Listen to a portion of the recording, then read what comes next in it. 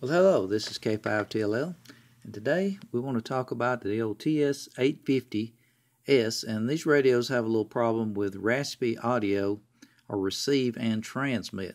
Well, this is caused usually by the VCO 2.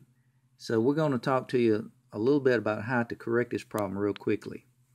Okay, the first thing we're going to do, I'm using this on my cell phone, so bear with me. We're going to remove this whole unit here out of the way, because what we want to see is underneath it. And all this will kind of come apart as one unit. As you'll look, as you see, this is the VCO 2, and test point 2 is right here. So if you look on page 98 of the service manual, it gives you those voltages or what you need to do. But I'm going to tell you, you're going to need to adjust TC1 here, and test point 2 needs to be 5 volts plus or minus 0.3 volts. And if you get it right on it, it should work good. When this voltage gets off, it doesn't support correct operation.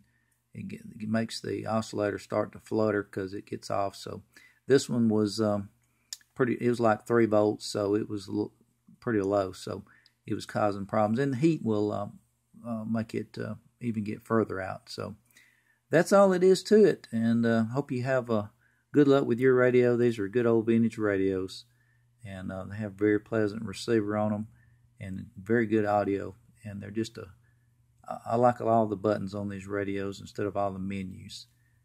Okay, until next time, this is K5TLL wishing everybody a 7-3.